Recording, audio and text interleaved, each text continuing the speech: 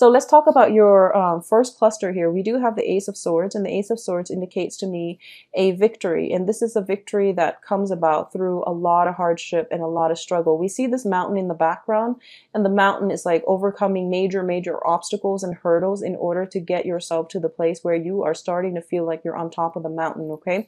This is a very, very good card. It also indicates to me communication, truths coming to light, communication, and also it signifies cutting away at a situation, cutting somebody, relationships out of our lives, acquaintances, work situations, cutting out situations from your life that is no longer good for you. It's like cutting out loose ends or cutting out, excess baggage so that you can move forward and you can be a little bit lighter, a little bit more decluttered, and you have better mental clarity, okay? It's linked up with the Prince of Wands, and the Prince of Wands is usually, this is basically the Knight of Wands, and a lot of you could be breaking some ties with a fire sign. And the fire sign is the Sagittarius, Aries, and Leo. So the Prince of Wands usually shows up as fire sign, first of all, but if it's like a relationship partner, it's somebody who blazes through, like who's in and out of your life. And they're not very stable. They might have the wandering eyes. They might not be looking for any type of a long-term committed relationship. And as a result of it, they're just, in and out and here today, gone the next. And they're not somebody that you can count on long-term. And when it comes to, your own relationships, it feels to me as if you want a little bit more stability or you want a little bit more consistency. You want somebody that will be there when you need them, rather than they seek you out when they need something from you. So I feel like for a lot of you, you might be letting go of this energy, okay?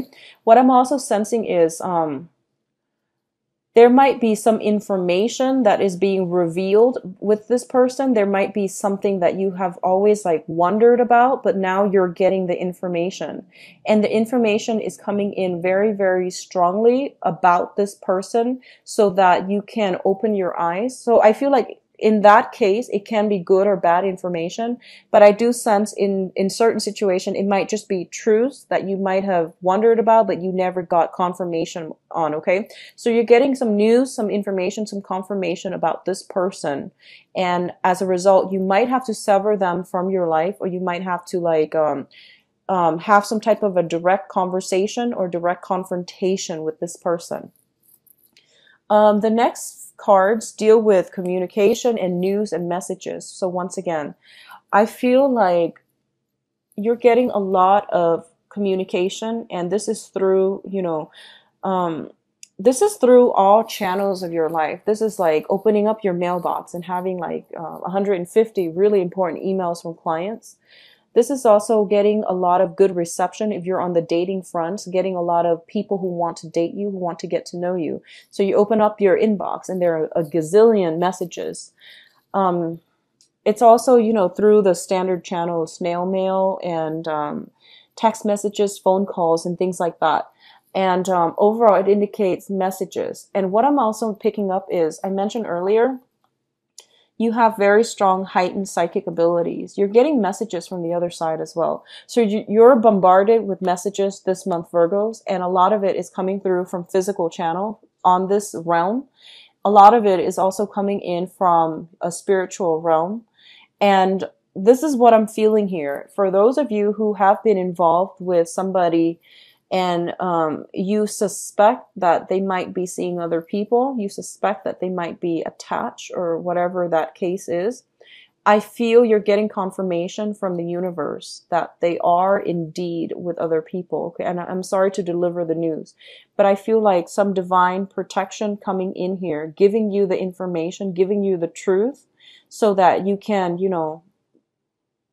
get the closure you need and you can move forward. So I feel like that might be the case that's happening. But either way, you're getting through a lot of messages and you're getting them through different channels. Some of the messages that are coming through are related to finances, related to career and work. So for example, If you're not happy with your work, you might like hear your coworkers just randomly talking about, oh, there's this new startup company and they're hiring for that exact position that you occupy. So I feel like there might be, serendipitous like moments, opportunities, and just snippets of information coming your way that you need to take heed of. Okay. And, Mercury in retrograde actually brings us a lot of really good insights that we should mull over. We shouldn't execute them in the real world, but we should mull over because it's a lot of lightning fast spiritual guidance as well that comes through in the Mercury in retrograde period. I do feel that there's travel opportunities as well for those of you who are traveling. I feel like if you're traveling this month, it's going to be like overseas into a foreign land, and it's going to be very, very good for you actually. So if you have already planned the trip, and you absolutely can't delay it, then go for it. You're going to have a really good time. If you are planning a trip right now, I would advise you not to do it, mainly because Mercury in retrograde is not a great time to plan things, okay? In terms of your family and your family unit, let's talk about the family unit.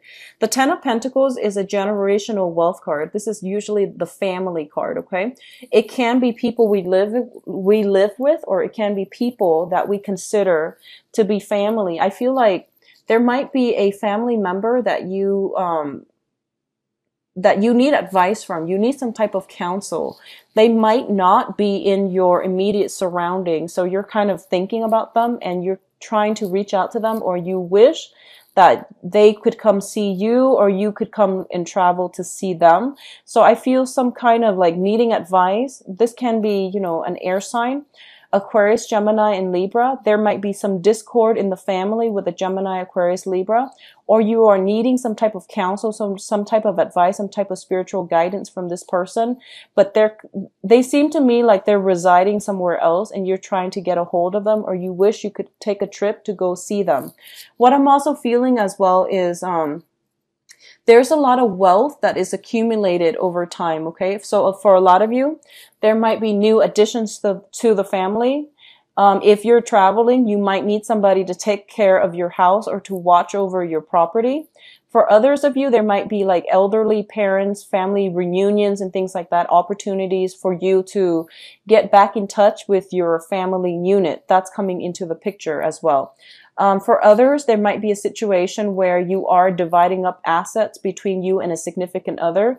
You are emerging into a point where, you're signing paperwork, or you have been separated or divorced very recently, and now you're finally agreeing on how to divide up your physical assets so that you both can move forward, okay? In terms of your work and your finances, we have the Three of Pentacles as well as the Princess of Wands. So the Three of Pentacles is a situation where we are working and collaborating with another person to build something of value. This is a very, very good card when it pertains to advancement on the career front, advancement in terms of your monetary gains, and also getting a lot of clients, or getting yourself, like publicizing yourself, or getting like a lot of recognition from other people without even going through, marketing channels. So you are very well received, very sought after by other people for your skills and your services. I do feel as well that this is a very, very good card to get when it comes to building up something of value overall. So it can be investing your money. It can also be just work. You're at a job, I feel. So Virgos, no matter what you do, you always do it well. So whatever job you're at, within like a few years, you're going to find yourself with a lot of responsibilities. That's just the way the cookie crumbles. And I know it's not fair. I've seen a lot of Virgos who, they take on a lot more responsibilities than other people, and then wherever they go, they just end up in a position where other people dump a lot of responsibilities on them. So, drawing the line early on, and telling other people what you will and will not accept, and you want balance and fairness in your work relationship. So that is something that you're going to have to actively, try to defend, okay?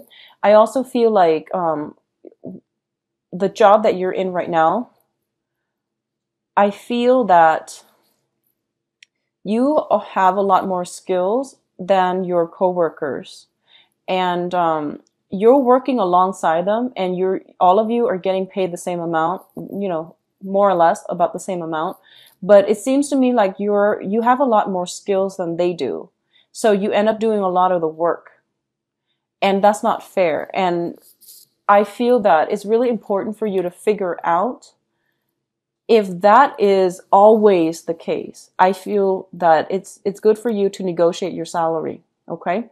Don't be afraid. Don't shy from this situation. If you find yourself constantly at, meetings, and you give a lot of insights, and you know exactly what you're talking about, and the other people, there's like this steep learning curve for them, and the boss sees that, then, further down the line, go and go and negotiate your salary and ask for a salary increase, because you're also bringing in the skills that you're bringing into the work environment. It's not just clocking in, clocking out, calling it a day and getting a salary. It's the skills that you're bringing to the job environment, to the work environment. It's the skills that you're, passing on to other people in the process of collaborating with other people. So you're bringing a lot to the table, and you need to negotiate your salary. Okay. So don't shy away from it. I feel that it's going to be really good for you.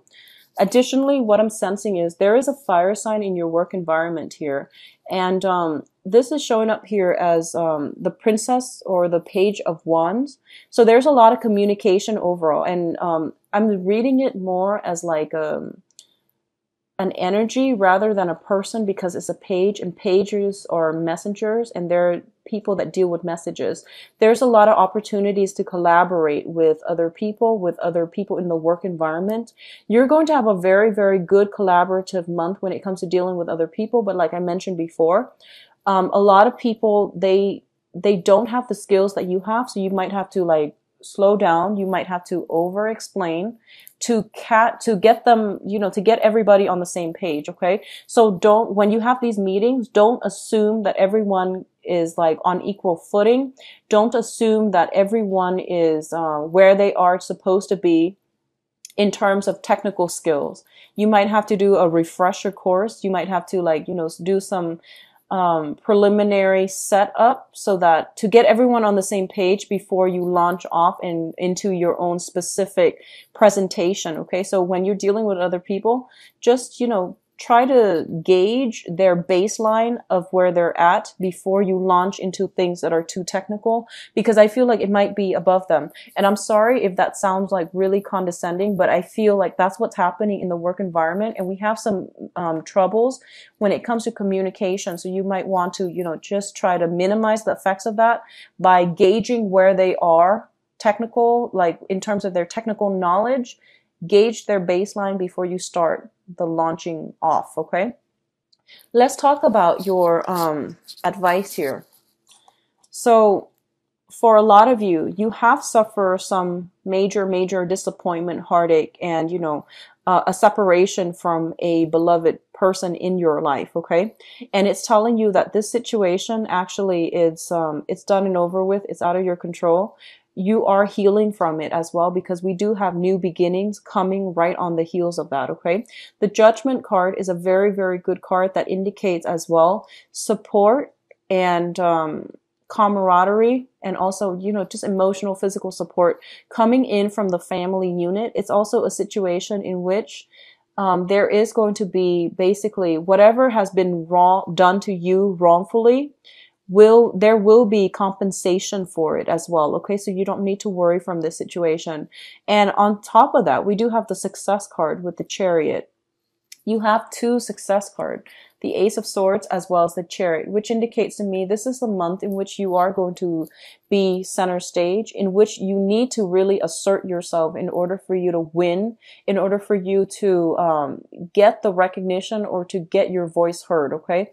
This is a really good month for you not to shy away from the spotlight, but to seize the spotlight in order to right some type of injustice that was done against you. Or I feel like if you want to implement something, it is a really good month to to see your point of view. So this is like you here. You have a divine message that you need to deliver to other people about how to do things, what we need to do, how we need to move forward. And I feel that, you're getting some divine blessing here.